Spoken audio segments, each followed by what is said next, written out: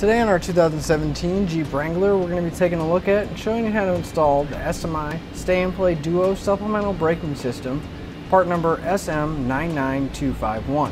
Now our braking system is going to apply our brakes on our Jeep in proportion when we're flat towing it behind our RV.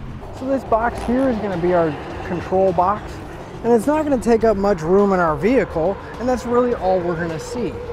Now we do have an on and off switch, and that's all we're going to have to do when we get ready to flat tow our vehicle. Just switch this on, and there's nothing else to set up. Now on the inside of our RV, you can see when I push on the brake pedal, it's going to activate the brakes on our Jeep in the same intensity and the same time. Now our G-force controller box, since it is a proportional braking system, we're going to need to have this in line with the direction of travel because it's going to have an inertia sensor in there. It's going to read the deceleration and apply it to our Jeep. We are able to adjust the sensitivity on our brakes, and if we come to this knob right here, we can loosen it up, which will allow us to slide the knob up or down, applying more or less force depending on what we need. Now our braking system is also going to come with an indicator light, so whenever the brakes are applied in our Jeep, it's going to light up. And I decided to mount it right here so that when we're driving down the road, our rear view camera on our RV will know that our brakes are working properly in our Jeep. Now our operating unit, we mounted it underneath our seat here. And we're going to have a couple fittings that are going to go into the side of the unit here. We're going to have a vacuum line along with an air line and a few wires that are going to come out. Now the vacuum pump is inside the unit, and it's going to restore the car's vacuum each time it applies the brakes. It's going to result in a more natural braking process and have less risk of damaging any parts. Now our unit also comes with a breakaway switch, and it's going to attach to our RV with this tethered cable here. And in the event of a catastrophic break in the tow bar, or in a case where the Jeep gets disconnected, if we pull this, it's going to apply the brakes at full force and let the indicator light come on, letting us know that there's a problem and it's been disconnected. Now the way the brakes are going to be activated and applied is we're going to have an actuator right here that's going to be hooked to the brake arm. There's going to be an air line that's going to go from our control box to this actuator, and it's going to apply the brakes. Now that we've gone over how everything works, let's show you how we got it installed. First step in our installation is we're going to need to find a spot to mount our operating unit, and I'm actually going to mount this underneath the driver's seat here. So we can pull our seat all the way forward. I'm actually going to be able to just slide this right underneath the seat, just like that. I'm just going to run my wires to the outside, close to the threshold here. That way I can route them to wherever they need to go a little bit later. Our next step is going to be finding a location to mount our G-force controller, and right here on the kick panel on the driver's side seems like it'd be a good location. So we can take a couple of the self-tapping screws that are provided in the kit, and we can screw it right into the plastic. Now our unit's going to come with an indicator light. Now I'm going to be mounting this to the back of my rear view mirror, that way I can see it from my RV when we're driving down the road. So we're just going to take the backing off of it. Got some double-sided type tape on the back. I'm going to go ahead and I'm going to apply it directly to the back of my mirror, and then we're going to need to run our wire, and I'm going to follow along the factory wiring here and go along the headliner and drop it down to the panel over here. Just going to tuck your wire behind the panel as much as you can. And once you get down to this corner right here, you got a couple different things you can do. I'm going to continue to run the wire, tucking it in between the panels until I get to this side panel over here. And then I'm going to pop this side panel off, making it a little bit easier to route my wires behind the dash. I'm going to drop my wire down. I'm going to go ahead and secure it to some of this factory wiring here, that way I don't have to worry about it banging around or moving on me. With our interior components installed and wired, I'll go ahead and show you where and how we connected them.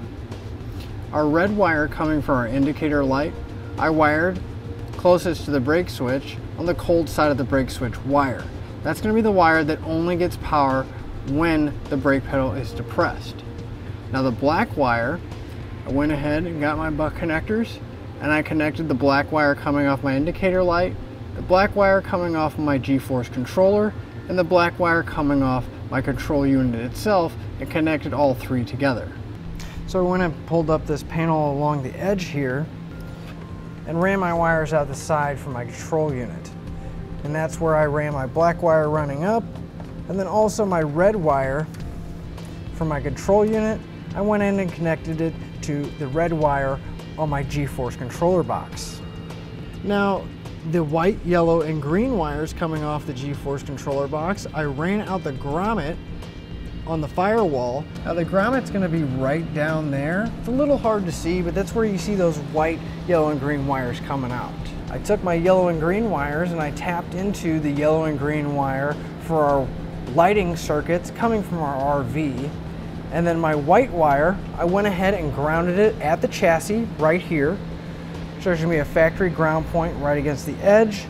And then I put a butt connector in and I ran it down to the ground that's on my 4-pole wiring that I also had for my lights. So here's where our wire dropped down.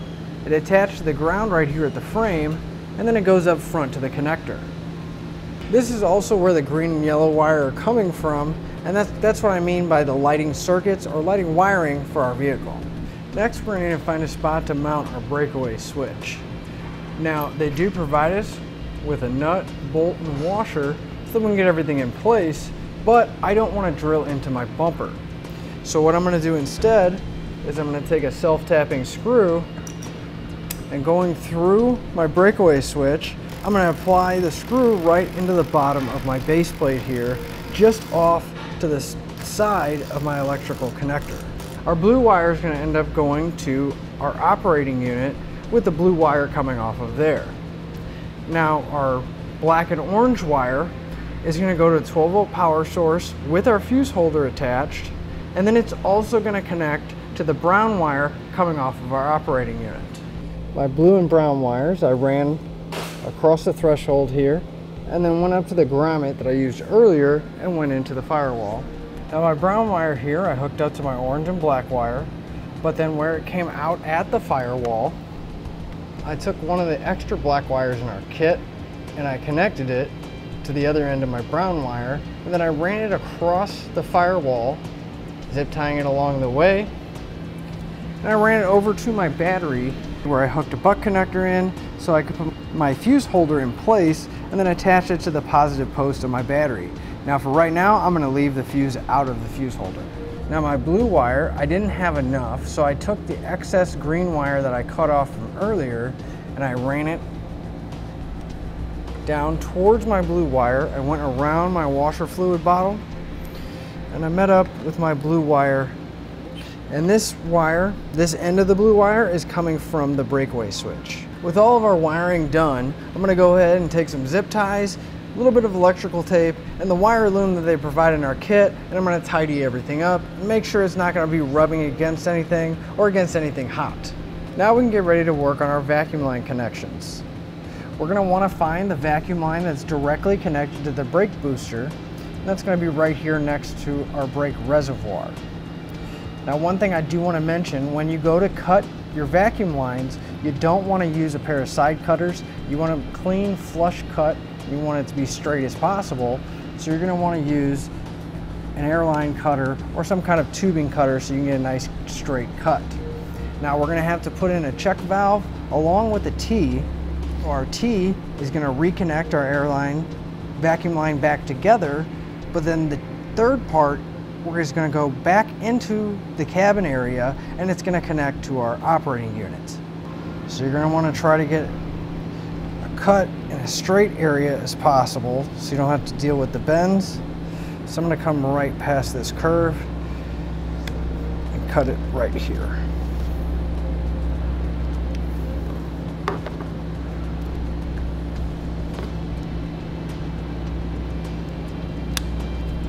So I'm going to take my T, I'm going to insert it into my hose.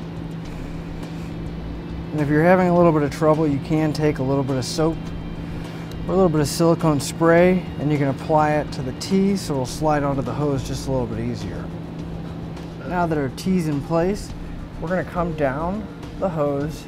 We'll put our check valve right about here. So we can go ahead and take our cutter. Make sure you got enough room between your fittings here that you're not going to interfere. We'll go ahead and cut the hose. Now when you're putting your check valve in, you want to make sure that the black section of the check valve is going away from the brake booster and it's going towards the engine. You're going to want this green, yellowish color going towards the brake booster.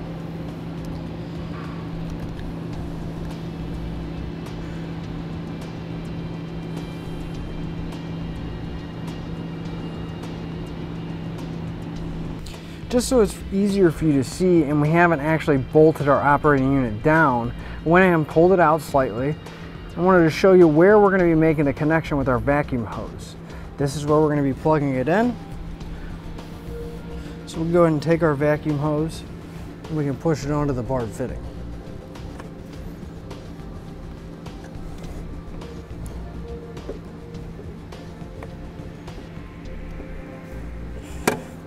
Now once we have it connected, we're going to have to run this vacuum line out to the T that's in the engine compartment. So we're going to route our vacuum line across the threshold here underneath the factory wiring here, and we're going to route our vacuum line through the same grommet that we've been going through. We'll go ahead and route our vacuum line and estimate about how much we need and give it a little bit extra. We'll go ahead and cut our tube, cut the excess off, and then we can attach our vacuum line to our T.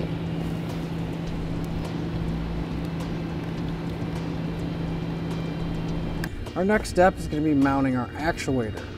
Now this part of our actuator right here, if we loosen up the nuts, this is going to clamp around our brake pedal arm here, and the tethered piece right here is going to be drilling into the firewall with the provided self-tapping screw. Now, you want your cylinder and your actuator to be high enough that it's out of the way of the pedal, but low enough so that it still has enough torque and enough pressure to actually move the brake pedal. Now, what I like to do is I like to mount my actuator, and then I can take my cable and anchor end, and you're going to want to cut away all the carpet and any insulation. You're going to want to go directly into the metal on the firewall with your anchor point. So I'm going to go get this in and get it adjusted, and then I'll show you what it looks like when we're all done. Now that we have our actuator installed, you'll see that the grounding anchor is going directly into the metal, and I just cut that carpet around it. And the cable is pretty straight. It's as level as I can get it.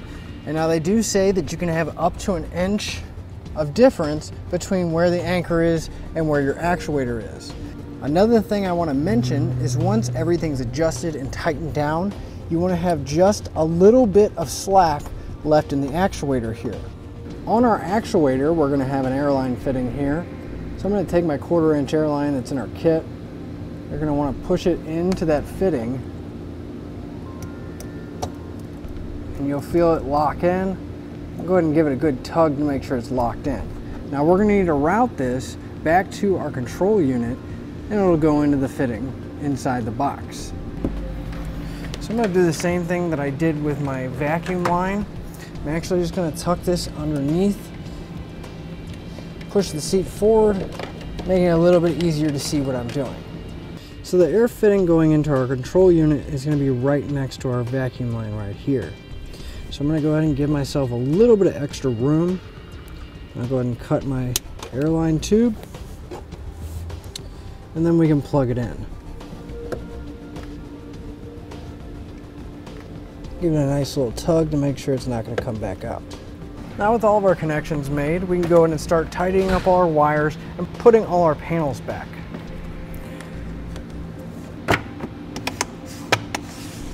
Now that all the panels are back in place, I'm going to take a couple self-tapping screws and I'm going to screw it into the side plate here. It's got a couple holes. I'm just going to go right into the floor.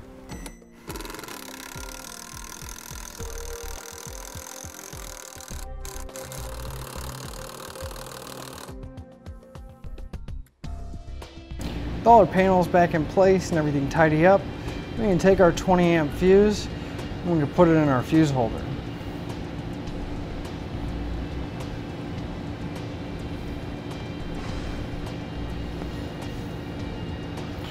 And once we have this in place, we can go ahead and test our system make sure everything's working properly. And then I'll finish up our look at the SMI Stay and Play Duo Supplemental Braking System, part number SM99251 on our 2017 Jeep Wrangler.